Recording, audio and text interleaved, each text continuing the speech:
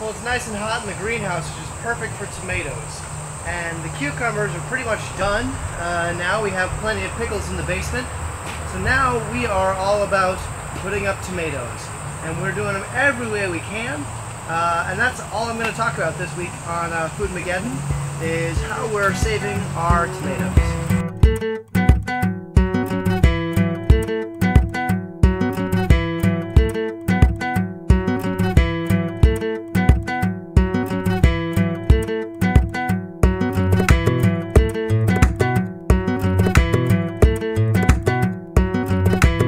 Probably know, I'm using my neighbor's greenhouse to grow some of our food, and in here I have about 75 tomato plants of all kinds of different varieties. I've got beefsteak type, brandywine, I've got paste tomatoes, I have cherry tomatoes.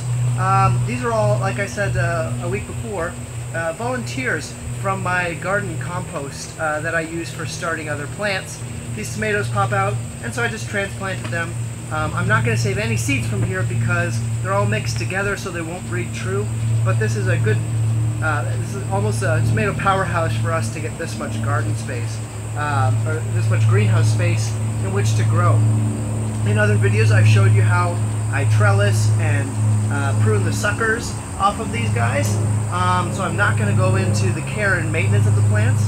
In another video I also talked about how I'm fertilizing them, namely with urine and ash, and I linked to a Finnish study that showed that urine and ash can act just like regular fertilizer you buy at the store, but it's free things that you have around the house, which is really important now.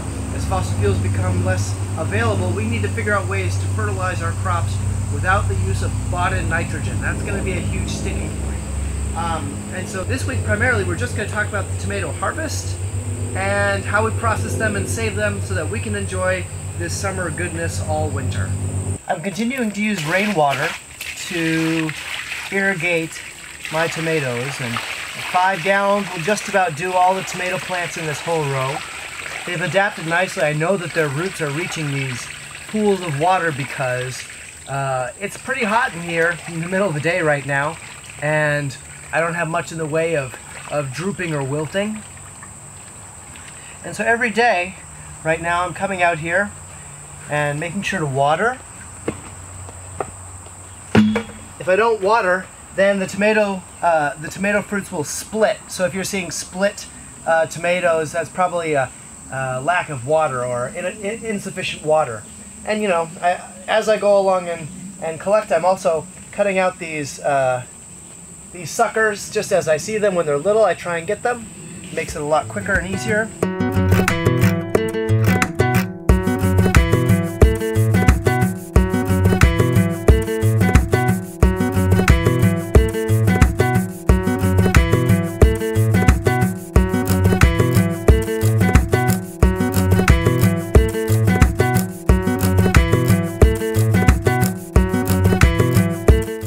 Then in here I have my paste tomatoes, and these guys are heirlooms. They're San Marzano 2s, meaning that if I plant the seeds from these, they'll grow up again just like this. I could get a greater yield out of a hybrid like a Celebrity, but I can't replant that seed and expect to get consistent results. So that's why I'm growing the heirloom seeds, or at least open pollinated types, to get a consistent product year after year, even when I can't order in seeds from outside because fossil fuels aren't available for shipping. And then right behind the house we have these German Johnson tomatoes. This is another, it's a brandywine derivative, and again this is also a heirloom, one that I can plant and be sure that I'll get it to breed true next year instead of having to buy fresh seed. And boy is it prolific. But it also grows these insanely large tomatoes. This looks like something was already enjoying this one, but look at the size of these things. It's crazy. So I get some nice big tomatoes from these ones. So every day I'm getting about a basket full of tomatoes, which has to be processed fairly quickly because they will go ripe and get full of fruit flies pretty quickly here in our kitchen. So for the paste tomatoes, I freeze them in a dish like this, then that gives me solid blocks like this. This is about 25 paste tomatoes, and that lets me gather about 100 paste tomatoes before I do a whole batch of tomato paste. So I used to just pop these paste tomatoes right into the fridge, and then when I got 100 of them, I'd make my tomato paste. But my better half complained whenever she would open the freezer that a whole pile of tomatoes would fall out on her because, you know, they're round, they shift around. So this year I've been packing them into these square containers, and this has been great. It's a lot more space conscious in the freezer. It's important to keep the people you're living with happy with all your crazy projects. I'm generally not a big fan of freezing, but in this case I don't get 100 paste tomatoes in the time it would take them not to go bad. So what I generally just do is pop them open, make sure there's nothing funny inside, after I've rinsed them off, of course. I cut out anything that looks brown or black, or sometimes there's a little bit of something inside these. I don't know what it is, just a little bit of black schmutz. And as I go, never mind the noise in the background, that's just our local raccoon, toddler raccoon, pulling all the canning supplies out. See there, I have that little bit of black. I don't know what it is, so I'm cutting it out, and I'll feed it to the chickens.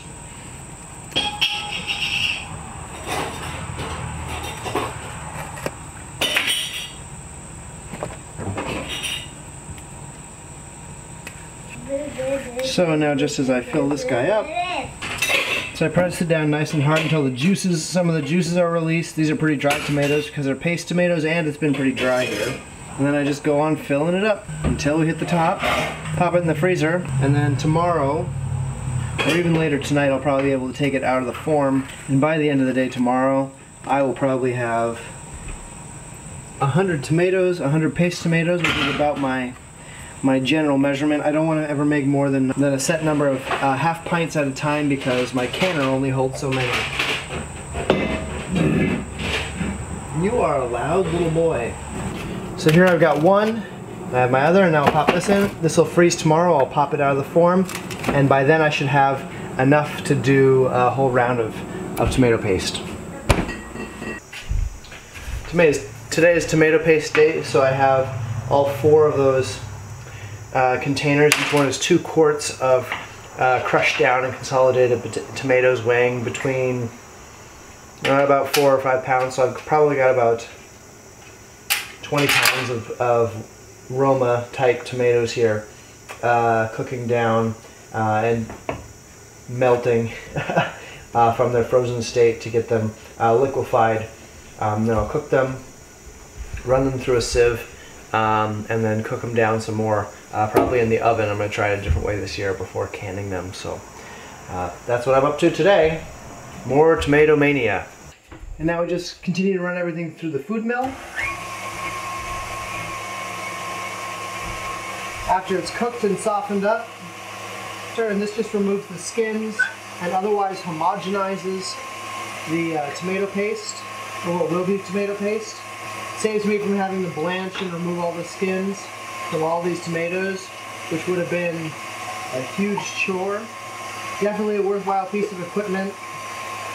I use it to make applesauce and other things, but it was a game changer when we got this. The chickens then get to eat the leftovers. They like that.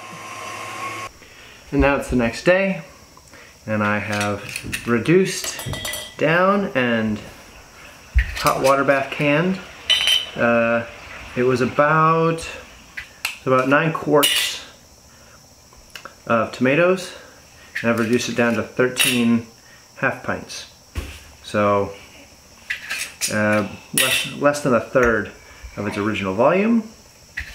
Now I've got tomato paste. Each one of these will make enough pizza sauce for 3 or 4 weeks. or spaghetti sauce for a couple of nights, just because it's a lot of concentrated tomato flavor. I will make another batch of this, and I will also dehydrate a lot of the paste tomatoes also once I do. I'll probably do one more batch of this tomato paste. And now with my larger tomatoes, I am going to make tomato sauce, but we're also making crushed tomatoes. It's basically the same process. You put the tomatoes in boiling water for just a minute until the skins start to come off. And then out into the ice bath to cool. You can see how the skin comes right off. This is not a how-to video, so check out other resources for that. This is just kind of showing you what we're up to.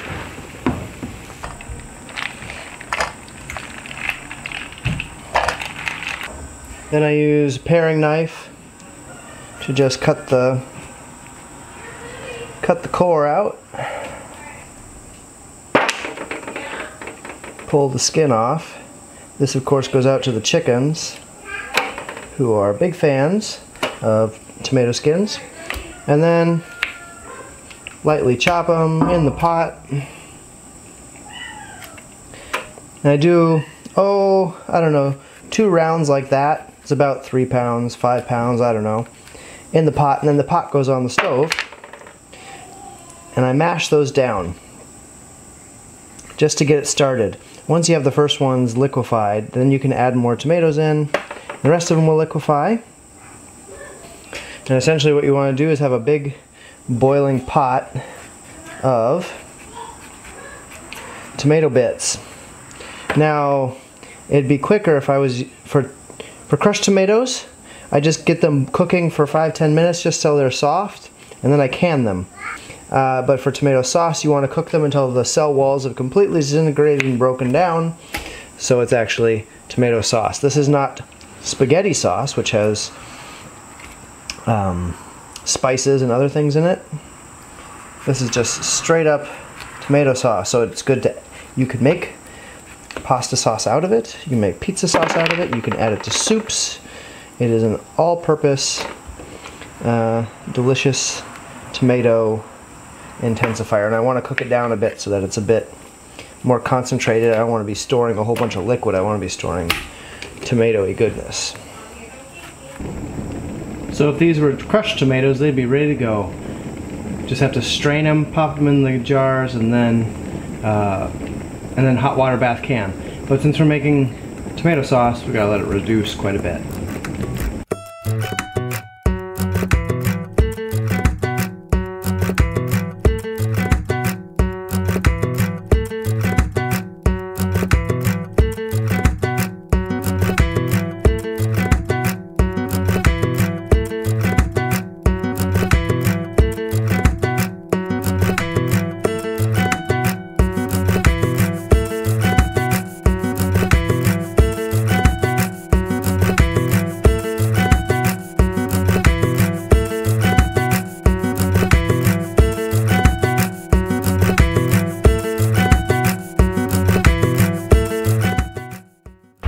What are you making, Lauren?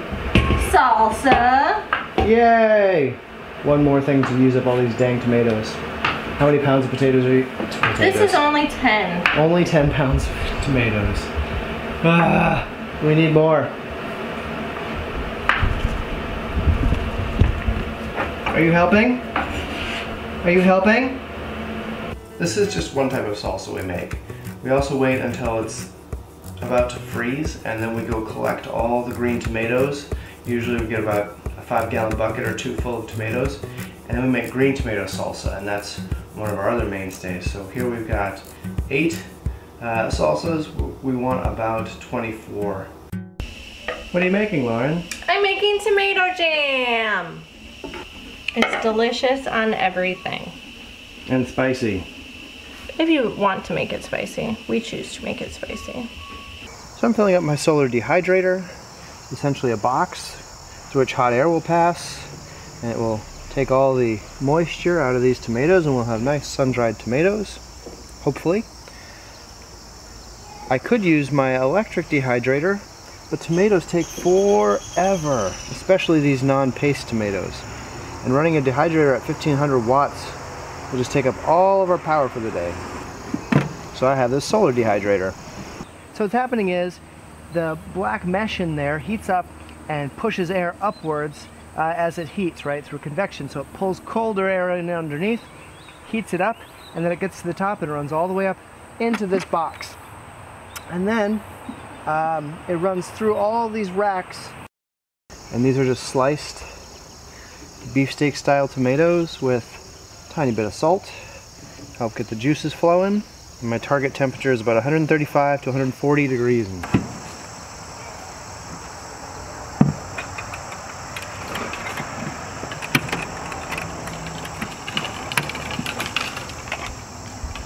Today I'm here not just to harvest tomatoes, but to pick a few tomatoes to keep for seeds. So I'm going to look at my plants.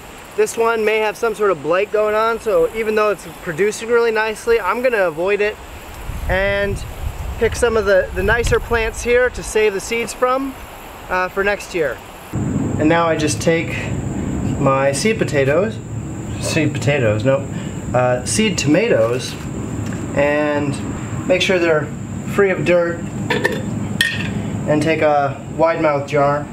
A couple different ways to do it. You can slice them open, scoop it out. You can also, in theory, and I'm not as good at this as I'd like, slice the lobes open and then milk the seeds right out, but I always worry that I don't get enough. I don't get it all. Nice and ripe tomato though. What you're looking to get out, the seeds and the goo that surrounds them. I think it's called germoplasm or something.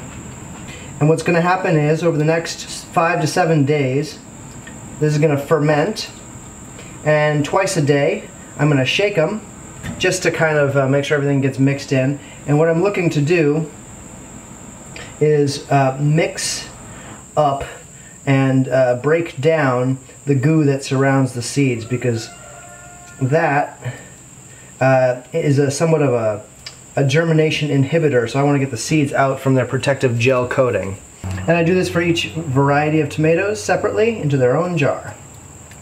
Obviously, each of these tomatoes are also planted as far away from one another as I can so that they don't crossbreed. Okay, so basically twice a day I'm going to shake these things just to bust up the seeds from the seed germ around them. After about 5 to 7 days, I'm going to add water and give them a couple shakes, let them sit a little longer. All the viable seeds sink to the bottom, all the inviable seeds stay on top. I skim the sludge off the top, I rinse them and wash them a few more times, and then I rinse them with a 10% bleach solution, and that will kill late blight spores that may or may not be on here. Since it's the end of the season and I'm saving them, there may be late blight on them. All of these instructions you can find at the Permaculture Research Institute. It's the best short guide I've seen to saving tomato seeds. There's a lot of them out there, so just avail yourself to them. I will link to PRI, the Permaculture Research Institute, right here or right there. I don't know where it shows up. Anyway, yeah, and then I'll dry them and save them for next year. Well, we haven't quite filled up this half of the food storage yet, but we're getting there with our pickles and our maple syrup, honey, and this is all tomato products. This will probably get overfull. We'll have to, this is the overflow up top for extra pickles and extra tomatoes. But we've got our crushed tomatoes, our tomato sauce, our tomato jam, our tomato paste, salsa, and marinara sauce, and it's still coming. So we still have a lot more work to do to fill up the rest of this storage area. And then this all will get under construction and will be insulated and closed up, more shelves put in, fill the refrigerator. We still have a lot of work to do down here. Well, that's it for this week of Foodmageddon. Thanks for joining us. This week we spent pretty much all of our time talking about tomatoes. Next week I think it'll be more of a regular episode. We'll just kind of run around the farm here, the homestead. Okay, and show what we've been up to more generally. The week after that, or coming up soon, we'll have a whole episode devoted to apples, which will be fun. Apples are my favorite fruit, and luckily we just were given access to an abandoned orchard with 100 trees. So we're gonna have to help rehab those over the next year. Luckily there's a crop this year already for us to use, so that's great. I'll be building an apple cider press and a shredder for making apple cider and hard apple cider, as well as applesauce, dehydrated apples, a whole bunch of other stuff. So thanks for tuning in. Don't forget to subscribe. You can check out our blog, lowtechinstitute.org, where we have all kinds of information about not only Foodmageddon, but the Low Technology Institute, which is our parent organization, and some of the research we're doing, like bee research and other things. So check us out there. You can reach me. I'm Scott at lowtechinstitute.org. You can also find us on the main social media sites, Instagram, Facebook, etc., etc. So yeah, be in touch. Thanks for watching, and take care.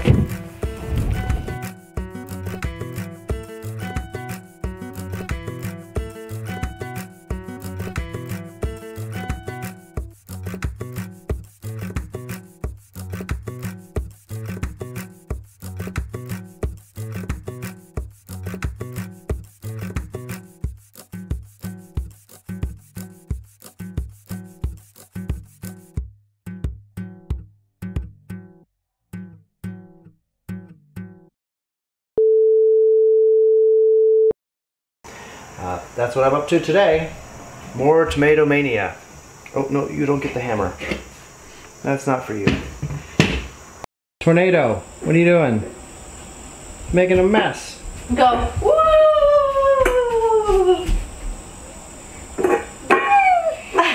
Close. Consider. Nice and ripe tomato, though. Not a good tomato.